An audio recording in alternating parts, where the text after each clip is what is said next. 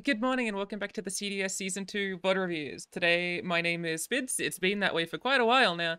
And we're going to go over our Week 6 games against Shadawx. Or maybe Shadawx? Or Shadubi. Not entirely sure how to pronounce Shadawx's name. My team in the Champion Draft Series, where we drafted our champions, is Gwen, Leona, Draven, Nilla, Kennen, Lucian, Sejuani, Kaisar, the Gangplank, and the King of the Poros. And Canadian Chime Slames, ran by Shadawx, is on Victor, Illaoi, Elise, Lux, Renekton, Annie, Jin, Shen, and I forgot to update this. It is Lissandra. It used to be Taric, and now it's Lissandra. So what will Shadawx bring? I want to bring up that last season, Shadawx had a very similar lineup. Like, he's got a very similar lineup to what I had last season, right?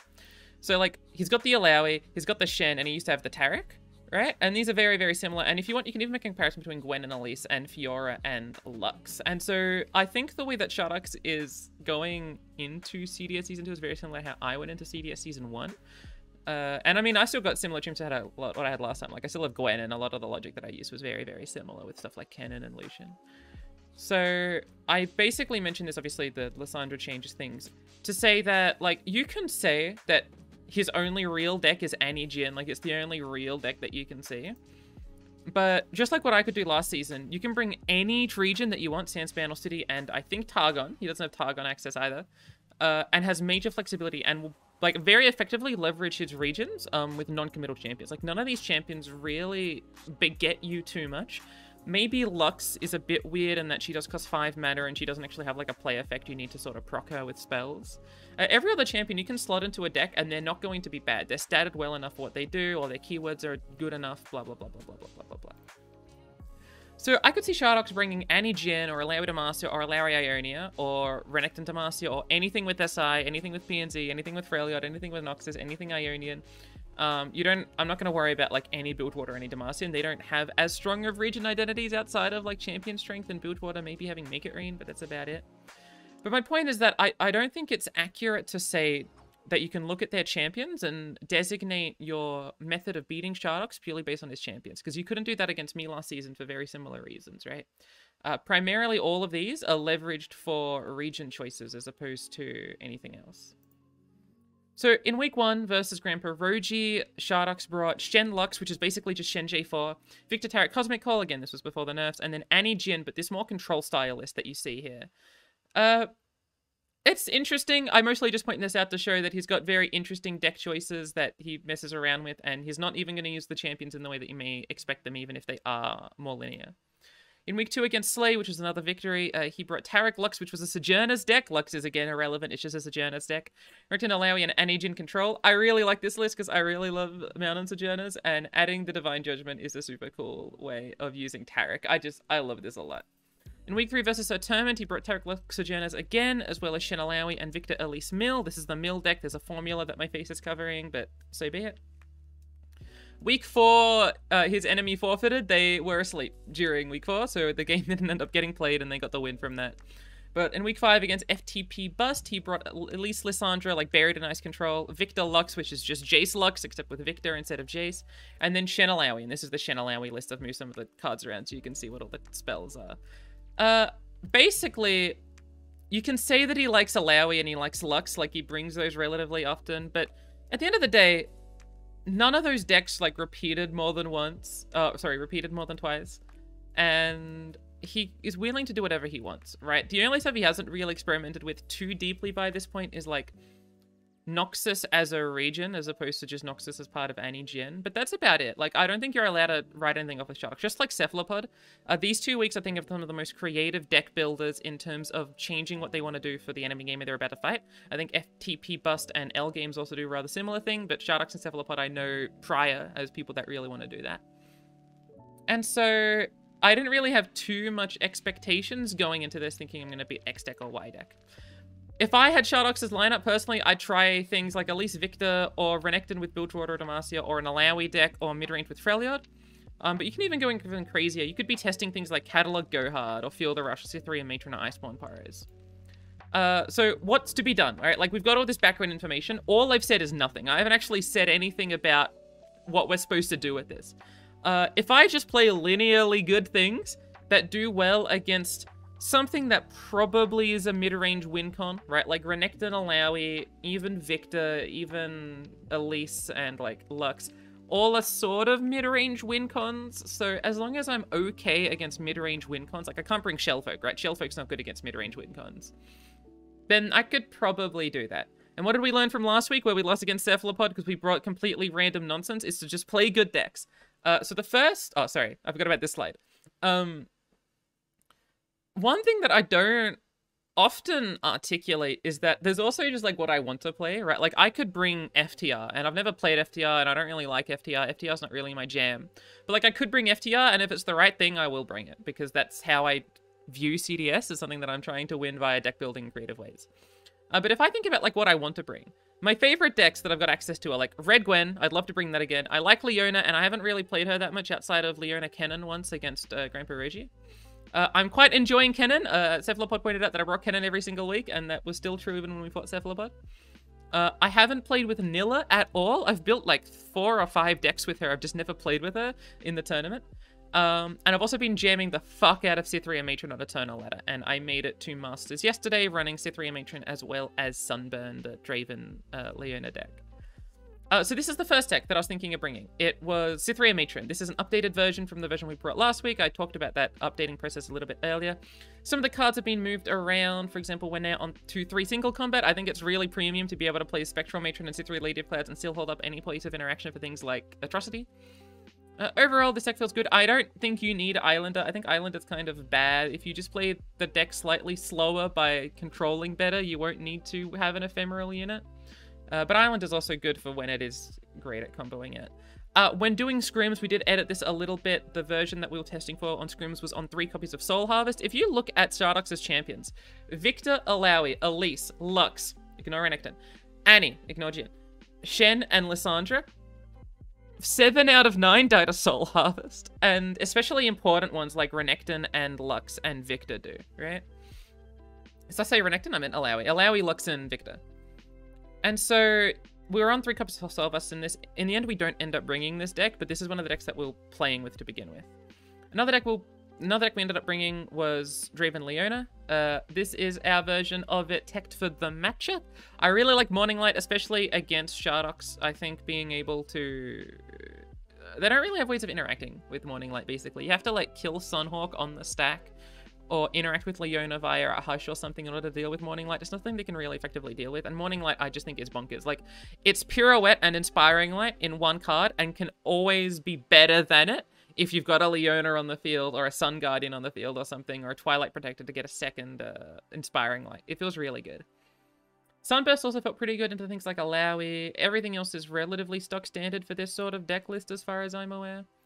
I wanted to bring Plunder. Again, we're talking about linearly strong mid-range decks. I'm going to bring Plunder. And then when we ended up getting off the Lucian Gwen, Ptash had, like, about an hour earlier, posted this deck list that was Nora Nilla, and it looked super, super, super fucking cool. And so I saw that, and I was like, I can play this with Kennen, and I really wanted to bring Nilla, and... it sort of just lined up all perfectly. It was decent against the stuff we were testing against Shadawx. Like, their Illaoi lists don't run many units, so being able to play stuff like Mirai Warden or Portal Palooza or Portal Scholar beats when they just play, like, a 1 unit per turn action, right? So, Kennen Nilla ended up being the 3rd deck. So, we were originally going to bring Lucian Gwen, but it ended up being Draven Leona, Plunder, and Kennen Nilla.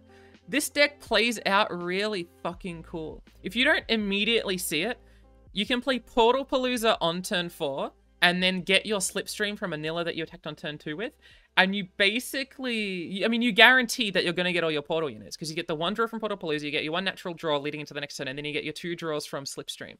It feels really, really cool, and the open attacks you can do with Portal Scholar, Sneezy, Portal Palooza, Tide Dancer...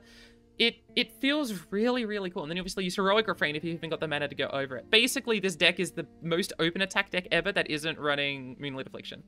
Or Moonlight Affliction, right? And this is also an open attack deck that runs Moonlight Affliction. This is different from Ptash's list. I did edit it a little bit. His version was on things like Group Shot to try and allow yourself to proc Tide Dancer on turn 6 if you need to. I decided that I want to go more into Sneezy and I can wait until turn 7 or turn 8. That's a much better line for me. But this was a very cool deck. I really enjoyed that I was able to bring this, and it was a very last minute change. Their lists this week were Illaoi Lux. This is just an Illaoi deck.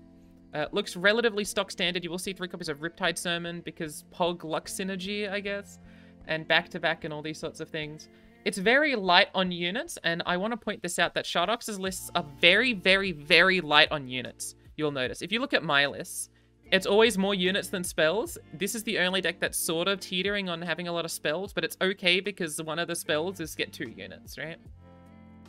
Compare this to Shadawx's list where this has too many spells, this is too many spells, and this is its spell control, but it's sort of a big thing you'll notice. I mean, even go back to the old lists, right? All of these are extremely spell heavy outside of the Tarek Lux. And it's something that I noticed quite a bit when going through Shadawx's list, and especially Nas noticed this as well, who helped me scrim for this quite a bit.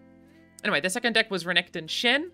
The best way I can explain this deck is that it's Akshan Yi, because it's a glaive deck, and then you're just trying to combo that with things like Horns of the Dragon and Void A-Bomb and Sonic Wave and Payday. I don't want to be the rudest to Shadawx, but this list really needed Grappling Hook. Like, desperately. Like, it's sort of hard to explain how desperately this deck needs Grappling Hook. If I just play, like, Portal Scholar, they can't kill it unless they challenge it. There's a lot of issues with this deck list, but it can do linearly strong things, right? Like, you can never let Akshan Yi just do its own thing, because eventually it will win and do crazy stuff. Finally, they had Lissandra Victor, which is a elemental spam deck. They're trying to run Clash of Giants, which I keep calling Kiss a Cutie. It's an interesting list. I kind of like it. I'm a big fan of Yaskula. I ran a lot of Yaskula Deluge when the patch first dropped with the new champions. And it's all right, but as you can see, it's ratioed very weirdly. There's 2 Harsh Winds, 1 Flash Freeze, 1 Brutal Steel. That's it for freezes. It's got 3 Mystic, 3 Howling Gale, 2 Divine Whirlwind, but only Sunken Temple and Mayim. It's not like there's Janna or anything. It's not like there's Exalted Cloudwinder. It's doing some interesting things. Flamecaller, Caprine, and Lissandra are really strong as tough units against my decks, but it's a very weird lineup. And when going into this, it was kind of hard to determine what to ban. If you look at my decks, it's pretty clear that they're going to ban Draven Leona. You could argue they're going to ban Gangplank Sejuani, but like Ken Nil is obviously the odd one out. Like, it's the weirdest deck, so you probably have to keep it up just because it may not be as linearly strong. And they're probably banning Draven Leona. So I'm looking at this and I'm seeing Renekton Shen. If it high rolls, I'm not the most scared of it because its high rolls look pretty weird. Like, its high rolls involve something like Eye of the Dragon and Forsaken Bekai as early blockers into Renekton plus Swinging Glaive, getting like the best keywords, and then somehow defeating me with Quicksand and Sonic Wave and blocking around a bit, right? And the high roll for Lissandra Victor is to play Mayim on 2 into Pioneer Lissandra on 3, and then just like perfectly draw your Mystics and your Freezes and your Avalanches, and then eventually get Clash of Giants on like turns 8 and hope that it's enough. And their good rolls against me involve no Sunken Temple. Like, if they play Sunken Temple, they're going to spend 5 mana doing nothing against my decks that really punish that sort of idea. The last deck that I had as an option to ban was Lux, but Illaoi Lux, which is linearly strong, but I think if it pops off, its pop-off is like, it's a known quality. While with these decks, I don't know exactly what known quality their pop-off is. We ended up deciding to ban Illaoi Lux because it was the most real of all of these decks and the one that didn't look weirdest in the deck build. Right, like this deck looks really weird in the deck build, and Lissandra Victor looks really weird in the deck build. While this deck, while not how I would personally build this, I would have a lot more units. It's not an awful way to have tried to build this list. At the end of the day, when going into the matchup, we were feeling pretty confident that we were going to do well, because we didn't really trust the way these decks were built too much, and we brought like 3 linearly strong decks in Draven Leona, Gangplank Sejuani, and Kennen Miller. Before we get into the games, there's just some quick updates I'm going to shove here. One, Duck versus Tron happened, I think, like today, last week. I didn't end up playing because Tron won too well and I was playing for Tron team. And thus there wasn't any Spidz YouTube on it. I casted the APAC Last Chance Qualifier last weekend with Boulevard. It was very cool. Boulevard's very fun to cast with. Next week we play versus Sir Termund. He is the GOAT. It's maybe... I'm so excited. I fucking love Sir Termund. I've watched so many Sir Termund YouTube videos. you know, he makes me smile to just watching him play. It's the best. So I'm so excited to be able to fight Sir Turman next week. That's like a dream come true. I went 5-2 in the open. I didn't end up playing fully in the open because I woke up late and then I had to cast, so I missed out on 2 hours. But I might make something on that soon because some of the games were rather interesting, and I brought an interesting lineup with decks that I hadn't played before. Like, I'd never played Bandle Jin before I started the open, and Bandle Jin ended up doing pretty well for me outside of my first game where I didn't know what the fuck I was doing. We're gonna try and do the VOD review style where I just pan over the game. We're not gonna play the games in full. I'm just gonna be moving the needle and explaining my plays. And finally, cheers to Nas for some aid. Nas and I scrimmed for about 2 hours before the tournament started, and then we did 1 scrim when we learnt the deck lists before the game started. Nas definitely got me off Cythria Matron and made sure that I added good cards and didn't add bad cards. That was very, very nice of him. And Dolmart was also just hanging out with us, which was very, very cool. So thanks to those guys for helping out with the match and the prep for this week in CDS. Let me go back to this page. That's all that I wanted to talk about. I hope you enjoy the VOD review portion. And that should be all. Goodbye and try not to die. Hey, just a quick note before we get into the games. My microphone and the recording is a little bit bugged. I don't have enough time to re-record the whole hour that's about to occur into your viewing experience. There's about like a collective minute over the course of the next 30 minutes of some like visual and audio glitches. I just wanted to put this here just so you know that it's not your device or anything, it's mine. One of them's actually quite funny in the way that it's timed, so I think it's actually kind of a good thing that it happened and it's left in. But just keep that in mind. I think it's because I've got like the automatic green screen background blur that I was trying, and I think it just overloaded my laptop, like watching a YouTube video, recording something, and also trying to change the camera like in real time. I think it just overloaded my computer. So sorry about that, but enjoy analyzing the games with me. Bye. All right, let's go over the games. Now, this is going to be some of the worst gameplay from my perspective I think I've done in quite a while. I'm not like a perfect tournament player, right? I'm not actually that good at Legends of Runeterra. I make a lot of very silly misplays very often. And in this best of 3, I make about at least 2 game-losing misplays, if not multiple, throughout a lot of the games. And so we're going to talk about them. We're going to see like why they're misplays, what I did wrong. A lot of them are just like lapses in judgment. Like I think of something that like I have to play around this card, make sure you play around this card, Spidz. And then I don't, like, I just don't do it. And it's, like, stupid, right? I should be playing around these cards. But nonetheless, we're going to go through the games. And we're going to see what happened against Shadawx. Let's hit the play button. Actually, no, I'm going to be scrubbing through it. I'm not going to be doing the play button. Mostly because after about, like, 19 minutes...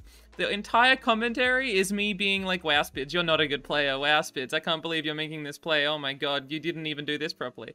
I don't deserve to win this best of 3, which is true. I definitely don't with these plays. But let's go through it. So they banned the Draven Leona. I banned the Illaoi Lux, and we do this deck into this deck first, which, if we've gone through the deck list, this should be a relatively good matchup.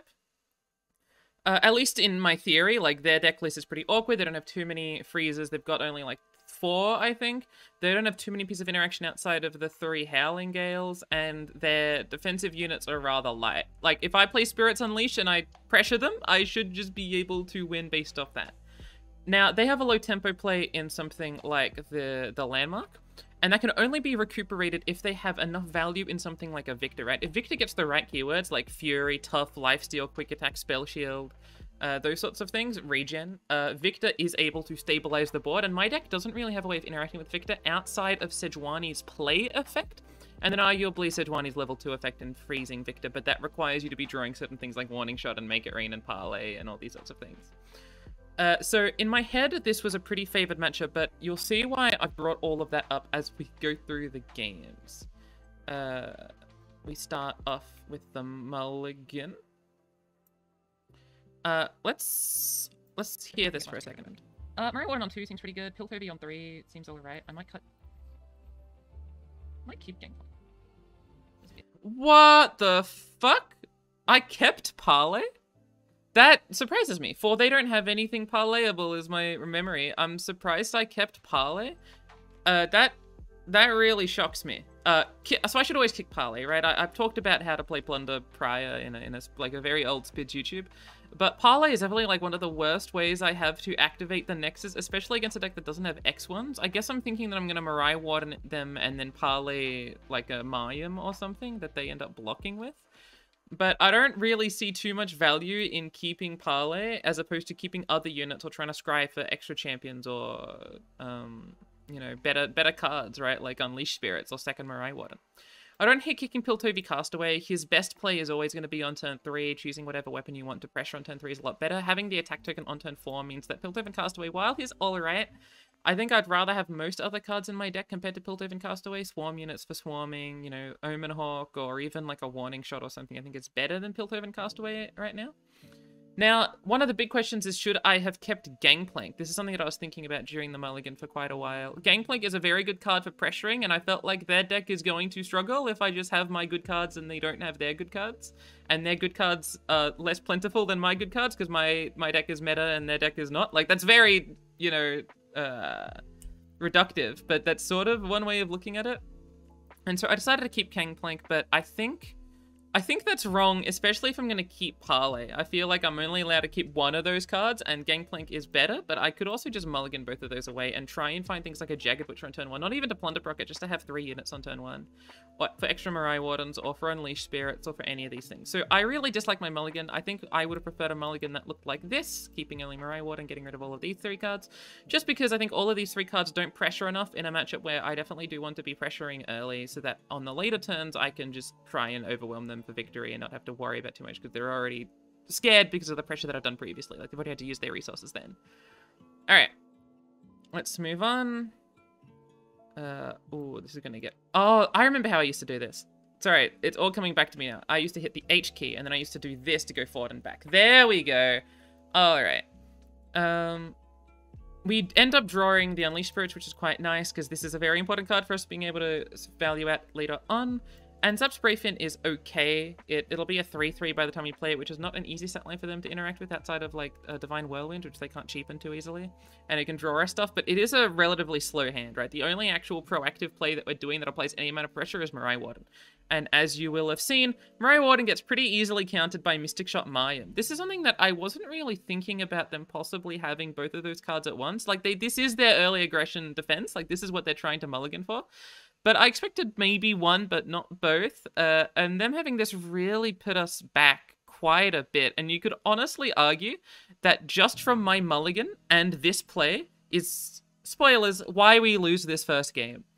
There are plays way later on that are also why I lose this game. But part of what Plunder really wants to do against a deck that's this sort of, like, you know, backline champion, keep all your units around and eventually outvalue me deck, which is what Shadawx is running, right? He just wants to keep his Victor alive and keep his landmark alive and just outvalue me. The best way for him to be able to do that is to get rid of any and all early aggression and any of all unit-based plunder procs, because 1, killing the units means they're not going to proc plunder in future, and 2, it means it's not doing Nexus damage, it's not threatening a lethal. And with our hand being really, really slow, partly because of the mulligan, right? 2 of these cards in our hand are bricks, because they're not doing anything for us until turn 5 or turn 6 or something, really shows, like, how a miss mulligan can fuck you up and how them having a really good early turn against our really bad early turn can fuck us up. I end up playing Parley here to proc the Nexus, try and be mana efficient. I end up playing Unleash Spirits over Zap Sprayfin, trying to also be mana efficient. I think you're allowed to play Zap Sprayfin here in theory, but if Zap Sprayfin gets Mystic Shot, I'm put really far behind, and I really wanted to have the Unleash Spirits played, especially if I can curve it into Mirai Warden and actually get some damage procced. Because Mirai Warden into Gangplank into Sejuani does not actually seem like that bad of a curve to me for just trying to apply genuine overwhelm pressure. Their deck doesn't really do well against big, well-statted units, except with Howling Gale, and even then Gangplank and Sejuani are relatively high in health, and they only have 4 cards in their hand, right? They're not actually doing a lot, or they're not gonna have that much value. Go through a couple of turns. This is when I decided to play Gangplank, saying I'm just gonna pressure in. Now this Gangplank is definitely curious, partly because of this Fury keyword, right? Fury will proc off the keg, which means that Victor will end up being a 5/5, and by next attack token, when they're going to play the thing, unless I play Sejuani, Victor is going to be like a 6/5 minimum. And we're also going to lose our keg, which sucks, because I would want to use that keg to deal Nexus damage in theory. So there's an argument to not play Gangplank, but I don't think it's better to not have played Gangplank compared to playing these things. I hope that sentence worked. I'm quite tired. Gangplank, just with this stat line being an overwhelm unit, especially with the other Gangplank in hand, is going to be quite good for trying to pressure what I think is our main method of winning the game, which is just playing, like, Alpha Wild Claw 2 turns in a row. Compared to playing something like this, I just feel as if it's not pressuring enough effectively enough. And I don't think the +1/+1 is as big of an issue based on like what they're actually protecting Victor with. Sejuani is currently a 6/7, which means that currently Sky Splitter already defends Victor against Sejuani pulling her. And getting the extra Fury proc won't affect that too much in the short term. In the long term, with Tough or with Regen, it could end up being rather relevant. But in the short term, it isn't. So I do like playing the Gangplank. I think I'm going to stick by saying that the Gangplank was a good play despite them doing this. I can't pass because they're going to pass back. I can't really accept that. But, like, because I need to be applying pressure. So I definitely like playing the Gangplank. I can see why someone would hate it because you lose the keg, and Gangplank on the field early without being flipped out and being able to be killed from Mystic Shot based InterL PNZ based interaction can be scary, but I don't know if I'm allowed to play Zap Spray Fin or this unit instead. Anyway, I play Gangplank into Sejuani. They pull the keg, they play Mayim. I try and kill Victor, and I pull like this. They end up having Sky Splitter, or Harsh Winds, sorry, I think. So this is one of their freeze cards in Harsh Winds. They block rather favorably, and then that goes in the next turn. That's okay. I have to get Harsh Winds out of them if they've got it. So getting it out relatively early while also having units that I still want to be developing, especially on turn 7, because I've got the 4 mana card and the 3 mana card. Curving into things like Parlays is not too bad. This is, out of all of the Harsh Winds that could have occurred, I have to be happy to accept this. They do this, I take Combat Reel over Shepherd's Authority. You can make arguments that I am supposed to take Shepherd's Authority, but I really wanted to threaten blocking Victor. And as far as I'm aware, this unit does threaten blocking Victor, because otherwise Victor could attack. Now, this is probably short-sighted. I think if Victor attacks... no, if they've got a Flash Freeze, I'm not allowed to block with Gangplank. So Victor may be able to attack. So maybe I'm supposed to take Shepherd's Authority anyway. Shepherd's Authority, there's very few things that I want to block with, and adding the extra 2 health when this unit dies to something like a Sejuani or a Gangplank is definitely valuable. And I don't think I'm at the point where mana really matters, especially with my deck that isn't mana intensive and doesn't actually have any combat tricks. I'm not on Three Sisters, I'm not on FTR or anything. I don't think I'm on Sky Splitter either. So getting the spell mana is like entirely irrelevant for my deck outside of threatening a Make It Rain, which my deck is going to be able to do if I play properly anyway. I don't need the extra mana from Combat Reel. So I think I probably misplayed by not taking Shepherd's Authority. I wanted to deny Victor from attacking me, but either Victor won't attack me anyway because they would rather have this lifesteal on the field, and Sejuani's not close enough to leveling up for them to care. I also just don't... there's no value in Combat Reel, right? And I thought the value was that I wanted to be able to block if they attacked. I just don't think that's true. I don't think that's necessary. So I should have taken Shepherd's Authority there, I think. They end up playing Temple, and this is what I was talking about. Temple is, like, in theory, my opening to trying to win the video game, but when they've got a Victor that is so... It's got everything, every keyword they want right now, right? Fury, Tough, Lifesteal, and Spell Shield. Spell Shield's mostly irrelevant. Is basically exactly all they need right now, and combine that with any Flash Freeze, and it shuts down my attacks quite easily. I think I parlay this unit to try and level up my champions faster, but there's still no way, like, they're not going to be leveled up by the next attack token. They end up killing this unit via Aftershock. Is this Howling Gale? No, Divine Whirlwind. And so I have to make a decision, and this is something that I think Nas pointed out a little bit, is that I could have equipped Combat Reel onto another unit if I wanted. My thinking was that I wanted to diversify my attacking threats. They're going to try and interact with one of them via things like Lissandra's Entomb, or Flash Freeze, or even PNZ-based interaction. And so diversifying my threats seem to be valuable to me. I'm going to be attacking in with all my units, hoping that they're going to trade into Gangplank so I can play second Gangplank. Otherwise, Sejuani's just going to go in, so be it. You could argue that I'm not supposed to attack with Sejuani in case they do this trade, make it positive, and then I don't have a Sejuani, so I can't freeze in future.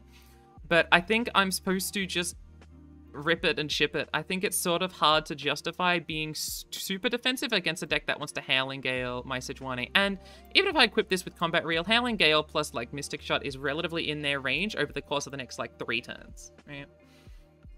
And if I've got Fury the North in hand for second Sejuani, it doesn't matter if Sejuani's alive or dead because I'll have another Sejuani, right? So whether I'm playing Fury the North on Sejuani or playing second Sejuani, it's the same thing, right? So I don't have to worry about that other way of buffing up Sejuani. I put Combat Reel on this to diversify my threats. I think that's fine. They end up playing Mayim again. Why did they get an action? Oh, I played Shell Shocker. I attack in with everything. They end up having a Sky Splitter, and they had the Faded on that unit. But I'm glad they killed Gangplank, because I had second Gangplank in hand. This is a relatively good turn for me, compared to what could have been, right? They could have killed Sejuani, they could have done a few other things. But again, there's this Victor, who has Fury and Tough that I am incapable of killing. And my win con right now really is to go around them and try and threaten lethal from multiple axes, or kill their Victor and then try and get lethal afterwards. If we take a look at more of like the macro of what's going on, they're going to have an 8-8 in a couple of turns. I really need to destroy these blockers so that I can threaten the Nexus. This Nexus doesn't say 15. This Nexus should really say something along the lines of like 32, if you include this, unless I can get Sejuani to pop off in really specific ways. And that is through leveling up Sejuani and getting it through cards like Entomb. And also making sure that Sejuani can't be Howling Galed. Now, you could say, you know, I could have put this on to prevent from Howling Gale, but I think over the course of multiple turns, they would be, in theory, able to deal damage to this unit. Possibly. You could argue that, you know, that percentage chance of Howling Gale plus another piece of burn is always going to be smaller than just the percentage chance of them having Howling Gale. And I should be playing for that little snivel where they have Howling Gale, but no other pieces of burn, like Divine Whirlwind or Avalanche or Mystic Shot or whatever. And by doing that, I should put this on this, but I wanted to play for more damage on this unit so that I could have diversified win cons. I don't know what the best piece of logic is, but that's what I was going with. They play Scholarly Climber, they shuffle a bunch of things in. Now, I play Mirai Warden this turn, because I'm like, Pog, units. I love playing units. This is like a staunch misplay. I haven't identified that a big part of what I need to do is get rid of these blockers. And part of that is making it so that the Gangplank Keg does 2 damage to all units upon attack. And so when we get into... well, there's a few reasons. When we get into... And I'm going to be moving around in the timeline a lot. When we get into this turn... Right, there was a lot that happened on the last turn. We'll return back to it in a second. When we get into this turn, it is like critically important that these units are dying, so there's nothing ghost blocking, so I can actually threaten the Nexus despite these units' existence, right? That's pretty important. And I could have been able to see that ahead of time, and I should be willing to lose my Mirai Warden unit in order to get the Keg, right? The Keg is currently more valuable on my board. If we also go into, like, this possible top deck, I get really punished by playing Mirai Warden due to my top deck of this Unleashed Spirits, right? The world in which I don't have Mirai Warden played, and then I play Gangplank into Unleashed Spirits to destroy all of these units, and then still have the attack token on future, is a much better and more comfy world. And there's no real reason to play Mirai Warden. There's no, like, action concern or anything that I should be wary of. It's just me playing on autopilot, right? I'm not thinking critically about my board space. I'm not seeing Gangplank as a 2-unit develop. I'm seeing him as a 1-unit develop, which is just not... It's just not what Gangplank is. He has a 2-unit develop when the Keg is quite relevant in board states where there are units with 2 health that you want to be killing, like Lissandra. And destroying Lissandra is really important, because their only real way of preventing Sejuani from flipping at, or doing her effect at fast speed, is multiple pieces of PNZ removal, such as like triple Mystic Shot, or Lissandra's Entomb. So threatening Lissandra is like of critical importance. I still have Parlay in hand, right? There's like, even if I don't draw this spell, I should be trying to threaten Lissandra with these 2 cards at the same time. And I'm just not doing that because I'm not identifying that threatening Lissandra is a critical piece of my win con to prevent myself from being entombed. I'm thinking of Entomb, right? This is what I was saying at the start. I'm identifying what my lose conditions are, which is Entomb, but I'm not actually identifying how to make it such that I am doing the best into those lose conditions, such as trying to make sure I can Keg kill Lissandra. I'm just not thinking about that properly, whether it's this lack of Keg that I'm getting, or trying to remove their units and trying to threaten more damage so that Entomb only destroys one unit and I'm still pushing in more damage sideways.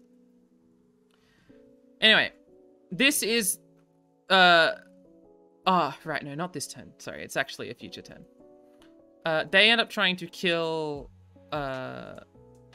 Sejuani via pulling it and then doing Howling Gale. If I'd put the weapon on Sejuani, I'm almost certain they would have been able to play one more of their cards and then do Howling Gale anyway, so that math wouldn't have checked out as too important. Obviously, them spending a card is relevant because it means Sunken Temple does less. Them spending cards is important, and if their hand is something like Howling Gale and then 2 Kisacuties, they can't kill Sejuani, which is nice, so there could be argument again for the weapon to put on Sejuani. But I don't think it's the right play. I don't see that being as of critical importance. Anyway, get into the next turn. Sejuani's dead. I decide to attack like just the Zap Spray Fin. I think about this a lot. Do I want to kill Lysandra with Gangplank, but possibly lose Gangplank to a 3 Sisters and lose the entire attack? Or just have Gangplank die to the Thrall? And I think I end up answering no. Gangplank is too important to me, and I really want to play for a Lysandra. Like, I'm really not winning this game if I don't draw a Lysandra. So if I'm trying to play for that Lysandra out, I should just attack with Zap Spray Fin, get my little bit of damage in, just in case I top deck Lysandra next turn to prevent Victor from healing or something. The attack here is mostly irrelevant, right? If Victor ends up lifestealing it back, the attack doesn't matter an iota. But I think the least committal thing to do is just to attack with the Zap Spray Fin. You know, if it forces resources out, which means they have less draws, so be it. If they want to do Entomb now to prevent damage, so be it. They end up doing nothing, they just take the damage because they can. Wait. Oh no, they do a Flash Freeze. Right, no, which is really good for me. They do another Flash Freeze. Which means more of their, like, actual good pieces of interaction are gone, and it's costing cards in their hand.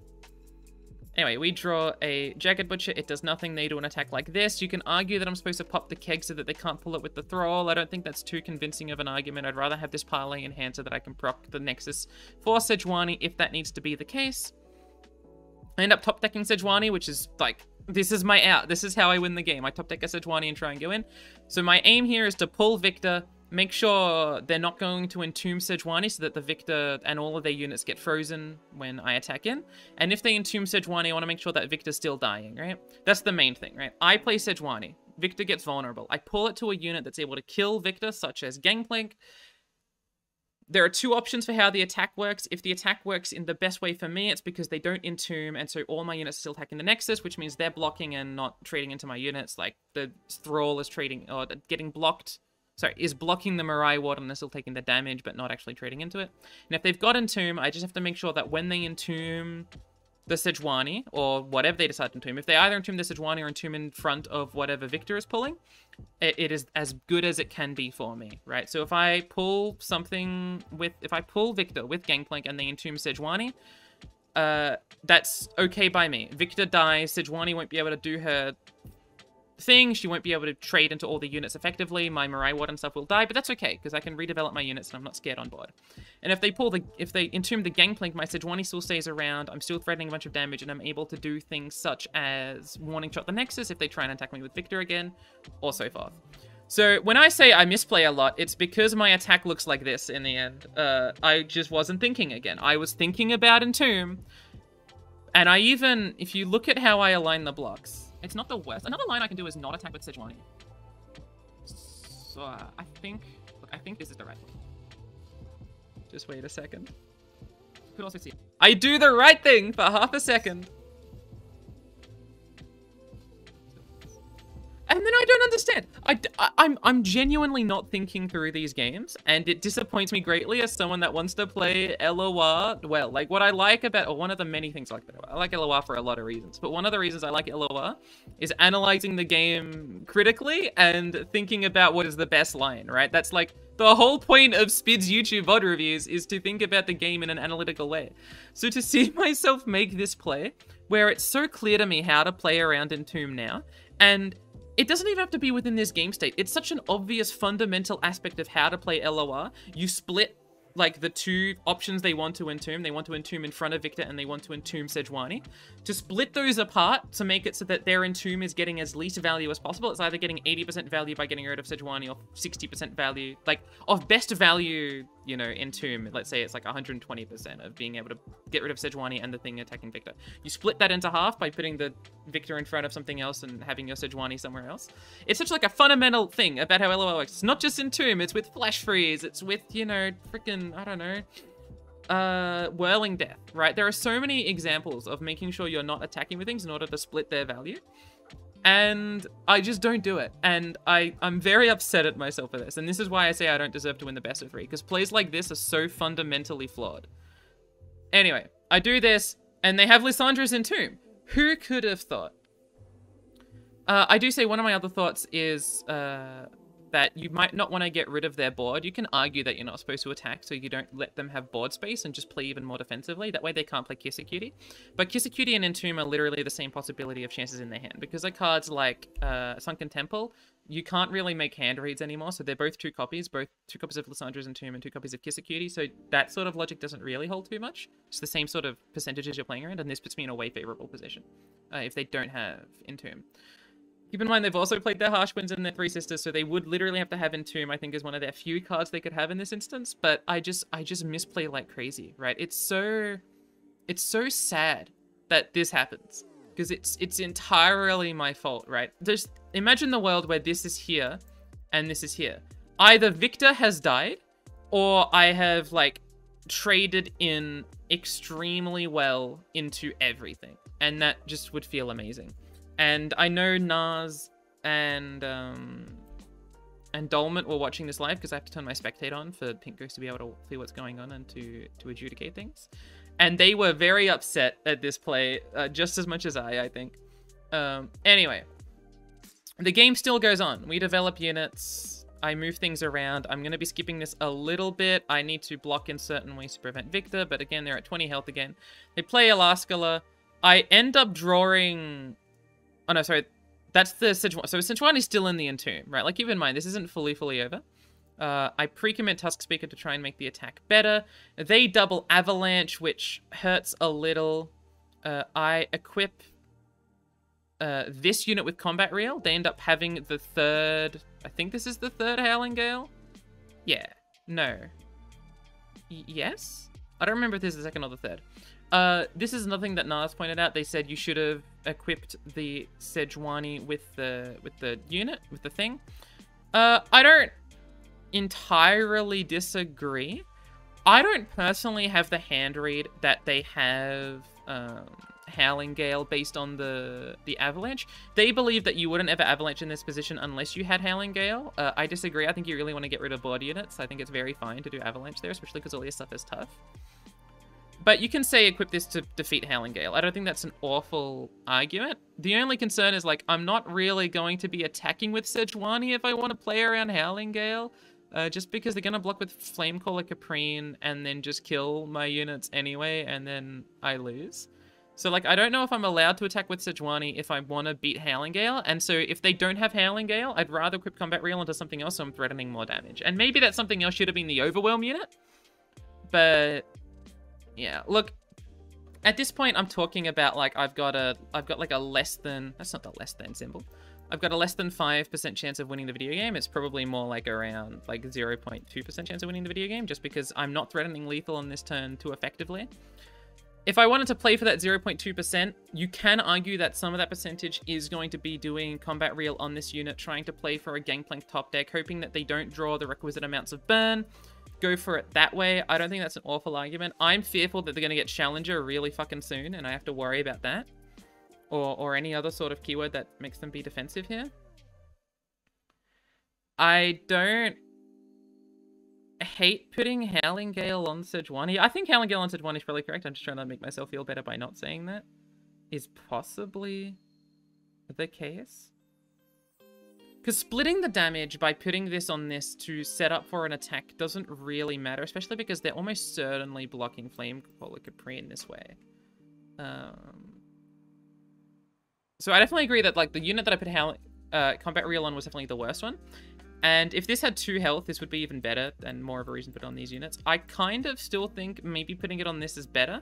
But putting on this also plays around Divine Whirlwind, right? They can block with this Flame Caller Caprine, and then I need to go in to beat Divine Whirlwind. So, you know what? Nass is probably correct. I'm supposed to put it on this. Not necessarily to play around Howling Gale. I think that's, like, while true. If they have Howling Gale, I think I've lost the video game anyway. Almost certainly. I'd have to play for a Gangplank top deck and hope that somehow they haven't drawn their Kissacutie or any other piece of interaction, because at this point their deck is good enough to be able to beat me with most things, whether it be Victor's Death Ray, whether it be another Lysandra, whether it be the Kissacutie summoning big units that I can't interact with and so forth.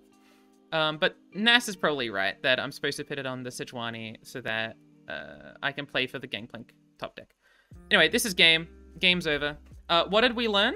Very little, I think, is the unfortunate answer. I definitely misplayed a lot. I think, you know, we can scrub through this game again, because there was a lot in this game. This was about 22 minutes of gameplay. We probably started around here. Maybe 20 minutes of gameplay. Part of it was this mulligan, right? Go back to this mulligan. I kept Parlay and Gangplank. These are cards that, in retrospect, I don't think I'm supposed to keep. Gangplank is a high power card, and I think if they don't draw as well, like they don't draw Mayim into Mystic Shot, Gangplank will feel a lot better because I'm going to get that Plunder proc early, and spamming Gangplank on curve will feel amazing. And I do spam Gangplank on curve, but for slightly different reasons. But replacing this with Omen Hawk, or replacing this with Jagged Butcher, replacing this with Warning Shot would have felt so much better. Same with Parlay. I do end up parlaying the Nexus just for a sporadic Plunder proc, but a unit is the same thing as a sporadic Plunder proc against a deck that doesn't really deal with units too effectively, and so is just a Plunder procer, right? It's either a side grade or a downgrade to all the other cards in my deck. If we go through the game, you know, repeatedly, tag through it, they end up setting up a Victor really early and getting some good keywords on it. This Lysandra stays around on the field for way too long. The Gangplank misplay was quite bad. The Sejuani misplay was quite bad. I don't play very well in this game, and I'm not... I get what I deserve, basically, in that I lose for this game. But there's still more. There's a game 2 for this, and so let's go through it. They play the Shen Renekton, and I recorded the deck, you know, I recorded the intro to this yesterday, so I don't fully remember what's in this deck. It's been 3 days since these games. But what I do remember is that there's no strike spells and no pieces of interaction. Now, I do a misplay in this game as well. It is a less big. This misplay is not as big, and in fact, at the end of the day, it actually might not be a misplay. I thought it was a misplay at the moment, but seeing how my hand was, it's almost certainly not a misplay anymore. But let's go through this game. All right. Do I keep Vikrash? Let's see. Okay, no, I cut all these cards. So what am I looking for? I am looking for a few things. I'm looking for Mirai Warden. I'm looking for Nilla, right? These are good turn 2 plays that allow me to be aggressive. I think I'm probably supposed to keep Pytos. I don't realize that, like, killing Vestayan Disciple is probably quite good for me. So I'm probably supposed to keep Pytos. I haven't done this matchup before, so I'm not too sure. I've barely played my own deck, let alone played against this deck. So I'm not entirely sure what I should be keeping or playing for too much, but I think I'm supposed to keep Pytos. But what I really want to look for is Nilla. I want to look for Tide Dancer specifically. Like, Tide Dancer is a great way of beating them when they can't kill it. They don't have strike spells, so the only way they can kill it is via vulnerable on an attack token. And, you know, they can kill it on attack token 6, but we've played after the attack token or just played on attack token 7. Like, they can't interact with the Tide Dancer. It's just not in their deck to be able to do that. So, like, Fulligan for Tide Dancer is pretty nice. Also looking for Portal Palooza or Portal Impact Friend, Portal Scholar, is sort of what you want, right? Just developing board, having good units, right? If I ever draw, like, a 3-3 or a 3-4, or God forbid, a 3-mana 4-4 block elusives, I'm going to be so happy, and right, you get that via portals. Alright, we end up drawing... let's do this thing. We end up drawing pretty well. We draw the Tide Dancer, which is pretty important. It's going to be how we end up winning the video game. We draw this, which allows us to interact with Vestayan Disciple, which is quite nice. And we end up drawing Nilla, which is great. Turn 2 play. They can't really block it. Fantastic. They play Vestayan Disciple. We do Pytos. I should have kept it in hand, but whatever. We drew it again. But was a miss mulligan to kick that from hand because that Vestayan Disciple is sort of important for them. We attack with Nilla. They play Renekton, and this is where I thought that I had misplayed, but I had not. We played Pool Shark last turn, and we draw something. I think it's okay to play Pool Shark. I don't think it's too punishing to have drawn too many things in my deck. Most things I'm going to be able to play this turn, or it's Tide Dancer, which just gets revealed. Vic Rash is maybe one of the worst things we could have drawn, but so be it, right? Maybe Slipstream, you could argue, is another bad thing to have drawn, but it's much ado about nothing, I think. I think you're allowed to play Pool Shark there, and it's pretty okay, especially because you want to be drawing things at all and interacting with the board at some capacity. Anyway, I think that the misplay is that I play Vic Rash, and it means that I can't kill Renekton via these two spells, right? I was thinking that if they wanted to pull Nilla with, like, a Ruthless Predator or something, I would want to have done these two cards in order to kill Renekton. Being able to get this up to 4 strength and then this doing the 5th damage I thought was important. I hurt myself a lot about this play in the commentary. I'm like, God, I can't believe I played Vic Rash. What a useless play. I think I was still thinking that my win con was going to be Swarm. Like, try and find my Portal Scholars, like, use Biggle Dust to try and win the video game. I'm pretty sure as soon as I see Tide Dancer against a deck that has no way of killing the Tide Dancer or silencing it or anything, was just to say I'm going to play Tide Dancer on 7 and win the video game, or pressure enough such that that is the case. Now, I don't necessarily win the video game on turn 7 if they have something like double Quicksand, or even a single Quicksand on some game states if I'm not pressuring early enough. And Renekton striking like 3 times, like their 3rd attack token with Renekton will be turn 8, which means I could lose if I don't draw Wallop, or if I have Wallop and they've got Deny, I still might not win. So you could argue that I'm supposed to not play Vic Rash anyway, so that I'm still holding these cards so that I can kill Renekton just in case. But the counterpoint to that is that I don't actually have a guaranteed kill on Renekton, because if they end up doing something like Exhaust, I can't kill Renekton this turn, right? Renekton just doesn't die. So, to recap all I've said, because I think I'm getting a little bit rambly. I rile myself up for playing Vic Rash the Exubi, thinking that if they try and pull this with Renekton, right? I might be scared of something like around a turn 8 lethal with Renekton. I shouldn't be as concerned as I am, because I should be able to say it doesn't matter if I'm trading into Renekton right now, for I am winning on turn 7 most of the time via the Tide Dancer. It's hard for me not to win on turn 7 with the Tide Dancer.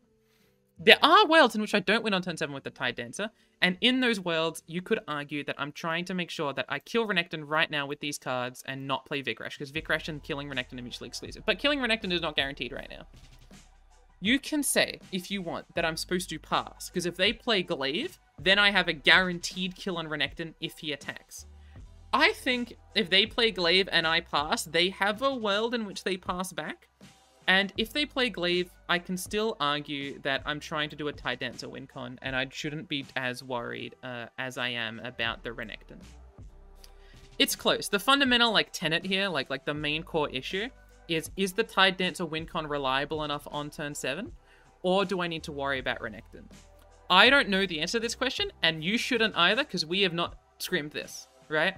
You might have a theory in your head, but this is literally the question you ask in scrims. This is the whole point of scrimming matchups. When are threats necessary? What do I need to worry about in terms of threatening my own win cons and interacting with their win cons, right? Without having done this matchup before, I've never fought Ionia or Renekton before. I've never fought Renekton no interaction pieces or Ionia no interaction pieces against Tide Dancer. I don't know exactly what I'm doing. But that fundamental question is a thing that I don't know about. I rile myself up because I presume I'm playing wrong, and I don't think of myself as someone that tilts very badly, but there's a good chance that I was, unfortunately, a little bit acute or obtuse or some other sort of angle because of what I did in the last game. But I end up playing Vic Rash. This is a long explanation, but I hurt myself because I played Vic Rash. They end up doing this, and I make myself angry for not playing for these sort of defensive cards against this, because I was scared that Renekton's going to go out of control. Should be in mind, I don't think I know they don't have William of Ionia yet. I know they don't have any strike spells, but I think I haven't fully understood that they don't have interaction. I just know their interaction is few, but I don't think I've fully known by this point that they don't have interaction. Alright, I let Renekton hit me, I play Pool Shark, I draw some cards. By the time I get the second Tide Dancer, a lot has changed. The lethal on turn 7 is extremely likely if they don't kill Tide Dancer on turn 6. And I can just pass forever and burn their attack token if I want to, which burns a lot of mana, which means Renekton's probably not threatening me on turn 8, right? And if they attack me on turn 6, then I get to play Tide Dancer and be more likely to win on turn 7, right? Now, double Tide Dancer is not a guaranteed lethal if they've got exactly 2 Quicksand, but I think that is literally the only way they beat double Tide Dancer. Except maybe triple twin or double twin defensively, right? Especially because I can get rid of one of their brash blockers. Spoilers, Nilla does level up by the time we attack because we got slipstreams and we got all this stuff. But, you know, in theory, they could have had extra brash blockers, but we still get to interact it with this. So we don't have to worry too much. Play slipstream. I attack with Vikrash for 2 here. This is a sort of a short play. I'm trying to bait them into playing Quicksand. I think if I wanted to really bait them into playing Quicksand, I should have played the second Vikrash, but I also wanted to make sure that I had units on field.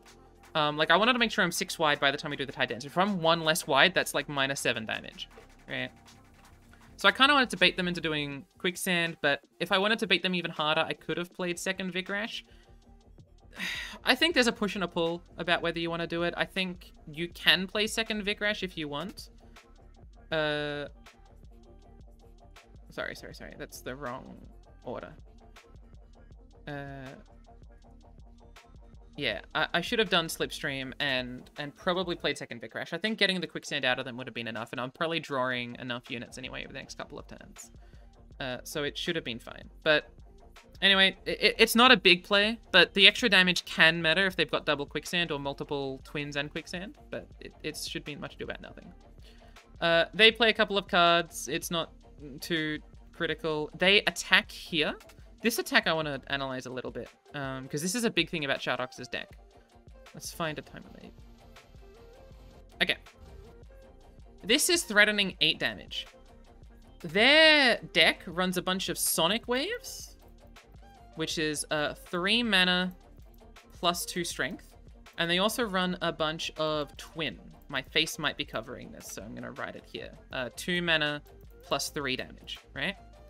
They've got 8 mana, meaning that if they've got 2 of these, or 2 of these and 1 of these, they can threaten lethal. Now, they didn't threaten lethal, but let's say I block with this and this, right? Which I end up doing, right? I am currently at 10 health, right? I'm 10 away from dying. With their mana, they can afford... Let's get rid of everything on the field. It's very overwhelming. Hold on. With everything they've got, they're trying to deal 10 damage. If they wanted to play like 3 times Twin, it would only be +9, which wouldn't be lethal, and it would cost 6 mana. But add a Ruthless Predator in, and I have lost. Like, I lose the video game to triple Twin Ruthless Predator. That is an unlikely hand, do not get me wrong. I also sort of lose to double Ruthless Predator plus double Twin, although I do have this defensively, so it's not too big of a concern. I could have lost by blocking, right? You can say that I could have lost by blocking. That's not an awful argument, especially if I'm trying to threaten lethal over the next couple of turns, right? Like, if I'm saying that I'm pretty close to getting lethal, there's really no reason to have done blocks like this. I think that it's hard for me to say it's objectively correct not to block, because the world in which they've got double Quicksand is a world where they survive. And I would be very scared having 4 health against a leveled Renekton if they've got Quicksand. So I think, like, the percentages of their hands where they've got double Quicksand and then can follow it up with multiple combat tricks in order to make it such that Renekton is threatening lethal on the next turn is not as high. Now, Renekton will be threatening a lot of damage on the next turn, right? Renekton will be flipped by the end of this, and if they have any form of vulnerable... They can pull Cannon. Renekton will be a 10-10. Well, it doesn't matter what the health is. And then plus whatever keywords they get on this, or whatever they get off the Lucky Find, it is going to be quite good at threatening lethal. I think that the only thing I would want you to keep in mind is that if they've got the double Quicksand and then are able to threaten lethal on the next turn, there is a non-zero chance that I'm going to be able to kill Renekton on the block with the double Nilla spells that I'm getting from the Tide Dancers, plus Heroic Refrain or interaction pieces from, like, I guess Pytos doesn't count because it's got tough. I think there are worlds where I'm able to kill Renekton if they do the double Quicksand line. Renekton flips, very, very big. They end up taking strength, which means that if they have the attack token on 8, they will be able to win the video game. We've got the double Tide Dancer, and there's a bit of logic here regarding how I want to play around things. I don't think critically during this. I know this is a story for today. I don't think critically. Regarding what spells I want to use to level up both Tide Dancers, right? I have got 4 mana, and I want one of those plays to be Slipstream. That's not Slipstream, that's Formless Blade. I want one of these plays to be Slipstream in order to level Nilla. Nilla does 2 damage to the Nexus and gets rid of this as a fearsome blocker and puts Renekton down to 5 health with Tough, which is nice to be at, especially because all of my units will be dealing either 6 damage or 5 damage, right? 6 damage from 2 buffs or 5 damage from 1 buff, which means plus any Formless Blade kills Renekton. And that is a good place for me to be in, right? Now, I've got a few options on how I want to play around things. If I want, I can try and get rid of units so that they're not able to block as much if they've got Quicksand. But I'm not going to be able to get rid of more than 3 units, right? These are my unit removing tools, and using those... Actually, 2 units, right? Sorry, this is not a Pythos, this is a Perilous Petri. Can I get rid of 2 units, which means if they have Quicksand, they're blocking everything anyway, right? Like, these units aren't getting blocked without Quicksand. 4 into 4 means it'll be fine, right? Like, the way they're going to use Quicksand is by letting themselves block with 2 things that aren't Renekton. So unless they have double Quicksand, getting rid of extra blockers doesn't matter. There's always 1 unit that's not blocking here, right? You can argue that I am supposed to Pythos this unit. It is one of the few units that, if they have Twin Disciplines, does change the healing numbers for combat, right? It's not just going to block one of my units, say, you know, Nilla dealing 7 damage. It'll actually make it so Nilla only does 5 damage because this unit heals up. So you can argue that that's one of the things I'm supposed to do. You can also argue that I'm supposed to spam Formless Blades on Renekton so that it is easier to kill him. I don't think the numbers line up exactly, but that is one of the things you can possibly say. Another thing I've just realized is that if you really want to play around... No, that doesn't... I was going to say you can play around cards by killing your own cannon so that Renekton can't kill on turn 8, but because they got +2 strength on their thing, it doesn't actually count. I end up deciding to go for Slipstream to level up the Nilla, right? That's one of the things that I wanted to do, and we can go to that case right now, right? We play Slipstream now. I've drawn Pool Shark and another Heroic Refrain. Can I get into a state? Yeah, okay, sure, we can look at this. I end up deciding to shoot this unit. Don't know why. It doesn't change anything. I think I know that by turn 8, I will have wanted this unit to be dead, right? But I don't... The only thing that's playing around is like double Sonic Wave, right? Or double Vulnerable pulls so that they can do that 1 extra damage. But I'm losing next turn if I don't have a way of killing Renekton, right? So I shouldn't be too worried about Pythosing this unit, right? I should really just be thinking about pushing in the most damage and trying to win the video game. So I think the correct answer is to Pythos this, right? If they want to pre-commit a twin to defend it, then it's not going to be able to block and they're going to have to pre-commit more stuff, right? And so I think I should have shot this unit, right? I think it's just me not understanding how the math lines up, because it's really hard to do all this Tide Dancer math in your head. I'm not telling you how much damage is going to the Nexus because I don't know right now yet. All right. I do this, I end up playing Formless Blade to get rid of some damage on the Renekton, being able to threaten the next bit of Formless Blade if I want to. They do Twin defensively, but the numbers line up, I still win the video game, right? They didn't have Exhaust. Oh, sorry, they didn't have Quicksand. Exhaust is another card they could have had, but they did not. And if they had Exhaust, I'm pretty sure this was dealing exactly 20 damage. Yeah, so if they had Exhaust, it wouldn't have changed anything, but I should have shot the unit anyway. For if they have Quicksand here, I don't think I'm winning, right? They Quicksand this unit, and then they block this with Renekton such that Formless Blade isn't able to kill, right? They put the other -1 on this so that Renekton has 2 health. Then Formless Blade is not able to kill that unit. And they're not dying, and I lose, right? But if I am able to destroy the lifesteal unit, I can put a little bit more damage on. I don't think that should matter too much, because they can always twin something, right? If their hand is Quicksand Twin, I don't think I'm ever winning the video game. But they don't end up having Quicksand. So I end up winning the video game. I think this game isn't the cleanest. I remember it being a little bit cleaner in the end game when it happened, but I don't think I fully realized just how close I was to losing this game. And it goes back to that, like, turn 4, should I have tried to threaten Renekton, right? In a position like this, if they ended up having Quicksand, I would have lost, right? Unless I draw into my my Wallop, right? And I have some capacity of drawing into my Wallop. I might play Pool Shark this turn, try and get into my Slipstreams. They're obviously running copies of Deny, so it's not guaranteed, but the game wasn't over, because I do have access to Wallop.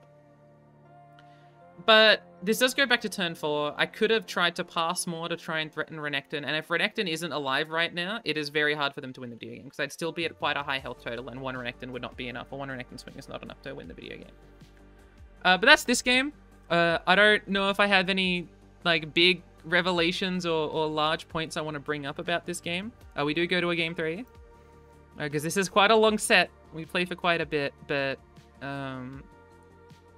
both a lot goes on and not a lot goes on, right? Like, at the end of the day, I win because I had double Tide Dancer and they didn't have a Quicksand, and you can sort of be reductive of this game to that extent.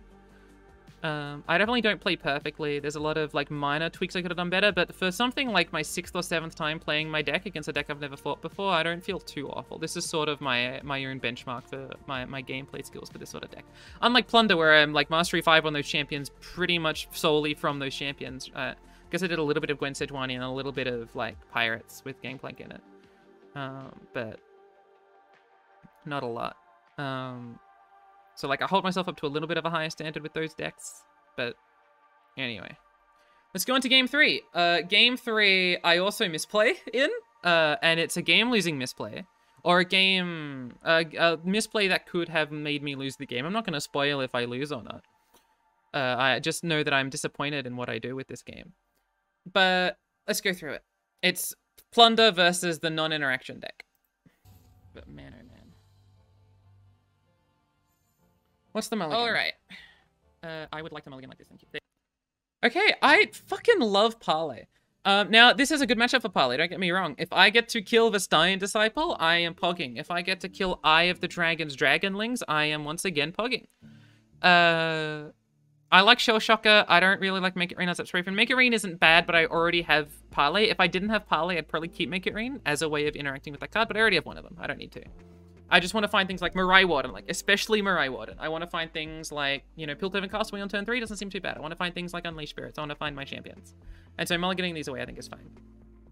End up finding Unleash Spirits as well as the double Shell Shocker opener, which Pog. Very, very good. We attack on 1, they don't have a 2-drop. And this is a short decision I have to make. You can open attack for 4, and they don't really have interaction, right? It's Exhaust, and I don't know why I'm writing this down. It doesn't really matter. It's Exhaust or it is Quicksand. I'm going to be honest, if either of those cards come down, I'm kind of happy, right? Exhaust is going to always be -2 damage, but doing it on a turn that doesn't deny me a Plunder proc is fine, and they're not going to interact with my units with it as well, right? If it's Quicksand, that's great. 4 mana, prevent 2 damage. If it's, like, Exhaust plus Quicksand, holy shit, I'm pogging, right? I still have Make It Rain. I can still hit the Nexus. Also, if they spend all that mana, I can play Unleash Spirits pretty effectively. One question you could ask is, do you want to play Unleash Spirits before combat, right? Unleash Spirits before combat adds 2 damage and lets these things have 3 strength, which lets you trade into them better. My thinking was that on turn 4, they probably want to play a 4-drop, like Shen or Renekton, and they can't deny Unleash Spirits if they play a 4-drop. So that could be one reason to be wanting to play Unleash Spirits next turn as opposed to this turn, right? Because I'm almost certainly getting it through next turn, or they're not playing a 4-drop, which makes me feel quite happy. While if I play it this turn and they deny it, it kind of hurts because I kind of like having stats. It seems kind of good against this deck. So I just go in for my 4 damage. Now, we're going to talk about this in 2 turns' time, because there are some things you could say that maybe I should have played the Spirits this turn for a slightly different reason, which we'll talk about in 2 turns. They end up playing Exhaust, by the way, which is great, fine for me. They play Shen, I play Unleash Spirits, they play Glaive, they attack, they get Overwhelm. I don't decide to block because I want to have my units. That's fine. On turn 5, I play Gangplank, which is very big. And then they play Stallion Disciple, I play Nopify, and I don't play Nopify. I'd like to clarify, I do not play Nopify. I play Make It Rain, they Nopify my Make It Rain, which means Gangplank is not flipped. This is what I was talking about. If we go back to this turn, turn 3, if I play Unleash Spirits this turn, and they deny it, right, I will have 1 mana banked, right? we go into this turn here. They play Shen, they play Glaive whatever, right? I play Make It Rain on this turn, and then I play Parlay on this turn. I guess they're still denying it. For some reason, I thought this would guarantee a Gangplank level up. It does not. It does not guarantee the Gangplank level up if this happens, because they can always notify this spell anyway. Sorry, for some reason I thought I had a Gangplank level up. My bad. Ignore all of this. My thinking was that I would be playing 2 spells on this turn and they can only get rid of 1, but it means I'm not proccing Plunder on the other turn. Yeah, the mana doesn't align the way that I thought it did. That's okay. Anyway. They deny this. I decide not to attack with Gangplank. My thinking was that if they had something like a twin, I'd be kind of sad, right? Like, Gangplank just trades into them and it sucks. So do they have another Vestine Disciple? Is that why I'm sort of confused? Yeah, okay. Sorry. Oh no, this is the same one. They denied it. I am desperately tired. I do apologize. I don't attack here, because if they've got Twin, I lose my Gangplank for no reason. I wanted him to be flipped. He does 2 damage to everything, and they can't really kill Gangplank unless they challenge him to the side, which is possible, but not the most likely thing in the world. We open, they play Sonic Wave and kill this unit. This Sonic Wave is interesting. It tells me that they want to keep their Shen alive quite badly. Because otherwise you would pull Gangplank here, right? Now, I could have Make It Rain and level up Gangplank, but it means that they don't have something like a twin that allows it to trade positively or whatever, right? They do that. I end up not doing Make It Rain. I just end up playing, I think... Yeah, I do this on the Nexus. That allows me to play Dunno Kibaros this turn into Sejuani. I don't really want to parlay anything else, so it's all very fine by me. I have Dunno Kibaros, and then I play Sejuani next turn. I pull the Shen. Everything is poggers. They end up doing quite a few things. So this is an interesting turn with their cards and their options and their way of trying to win. Remember that our health is not the highest, right? They did end up pulling a unit with 1 health with their Overwhelm unit and buffing something up with the Sonic Wave such that the Vestine Disciple had 3 strength. So, like, we are somewhat threatened. I pull the Shen this way. They end up having Quicksand, so they end up getting rid of the Overwhelm with these units. And they end up trying to keep this unit back. Now, I thought it's because they had Deny for Powerful Explosion. And they just wanted to keep this unit around, right? No reason to have it lose. And they're probably dead on my next attack token, so like keeping their unit around to try and find more things or to have that as a possible win con is what they need. Like, they need the elusive damage to try and win the video game. They end up doing Twin to protect this Vestine Disciple. Game goes through. And this is the game-losing misplay. I don't parlay this Eye of the Dragon. Why is this a game-losing misplay? Because they're going to have 3 units. And if Make It Rain gets, like, you know, doesn't hit the Nexus or this because they play another unit and they deny Parlay or something, I lose, right? And I lose if they've got, like, a bunch of twins or something on this Vestine Disciple. We get into this position here. And if they have 2 Sonic Waves, or a Sonic Wave and a Vestine Disciple, or something like that, I can get a little bit scared if Make It Rain doesn't hit the Nexus and they have protection for the Vestine Disciple, because it's going to hit either Vestine Disciple or the Nexus, that's guaranteed. Or if they develop a unit and they have interaction for the Parlay, right? Those are the possible circumstances. It is quite likely that I don't die here, right? They need to have enough buff spells. Make It Rain is going to hit either the unit that's threatening lethal or the Nexus. So they need to either have protection for either of those, like a Deny, with all of those spells that are threatening lethal, which is possible with Deny plus Sonic Wave plus Twin. Or protect the monkey, and it's going to try and hit the monkey, so they would have to have, like, 2 twins, and, like, 2nd and 3rd twin, we already saw a twin, as well as the Sonic Wave. They could also have Payday as one of their cards, right? Payday is able to give strength or health, and Payday is able to give spell shield, right? There's a few cards that they could have here. While if I had just parlayed the Eye of the Dragon, that becomes a lot less likely because they need to spend that mana on that health, like, more reliably, right? Or if I Make It Rain, if I parlay this, they need to literally just make it so it doesn't hit the Nexus, right? Because it's always going to hit the Nexus if I parlay this unit, right? That's more important, right? They have to literally have Deny, as opposed to having multiple copies of protection spells, which they have, like, 3 Paydays and, you know, all that sort of stuff. They go in for the attack. They've got Resonating Strike. They have another Resonating Strike. I do Make It Rain. It hits the Nexus. They don't have Nopify. I win the video game. We won. We won 2-1. Did I deserve to win 2-1? Absolutely not. But we did anyway. So... End of the day, what did we learn from these matchups? Fucking, I don't know. I misplay less. Think about it. Think about the game more. A lot of my misplays come down, as I said to the start of this, like me identifying the threats, but not properly identifying the way to beat those threats, which is a bit sad because I felt like that was something that I was doing okay with. Like, it's very strange to me that I fucked up the Entomb play because it's something that I've been doing correctly for years. But so be it.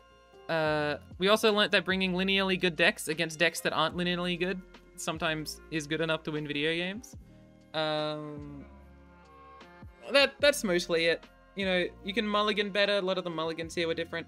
I don't think there's a big theme for this outside of those. A lot of these were just like incidental minor plays regarding certain things like the Renekton or the Tide Dancer and, you know, whether to keep things in the mulligan and what to do with your champions and all these sorts of things. But that's it. There was a lot of talk about the games this time because the games were rather long, right? There was like 40 minutes of gameplay. I don't know how long this recording is. An hour? Yeah, it's like there's an hour of us talking about the games and only like 15 minutes for the intro. But that's CDS for this week. Next week, again, we're fighting Sir Termund. Standings-wise, there should be 5 players, I think, that are 4 and 2. And we're one of the 4 and 2s, but there are 5 players, 4 and 2. We have the second most points tied with 2 other players. I think it might be Shadawx and Sir Termund that we're tied with. The Cephalopod has the most points, and Margin Bay has 1 less point than everyone else, but also 4 and 2. So it's becoming quite a tight competition for the final couple of slots. We're not guaranteed in finals, I think, but we're almost certainly in finals. If we lose our next 3 games, we're going to be 4 and 5. And I think 4 and 5 still make it into finals if they've got a good enough score, and with the way that points have gone out, it shouldn't be too difficult because the top 6 gets into finals. But I really want to get the top 2, so I miss out on 1 game, right? Because 4 players, you know, seeds 3 through 6 play in the prelim finals, then the semi-finals are, you know, first and second fighting the winner of 3 through 6, and the grand finals is the winner of those 2 matches playing each other. And so I'd like to get first or second. That'd be quite nice, but that means we're going to actually have to beat, you know, we're probably going to have to go 3-0 for the last couple of weeks, because I presume Cephalopod, or at least one of these other players, is going to go 3-0 that's also 4 and 2, right? So, anyway. That was me rambling. I didn't have any water during this. I should have. Hope you enjoyed, and I shall see you next week for more Spidz YouTube VOD review CDS nonsense. Bye.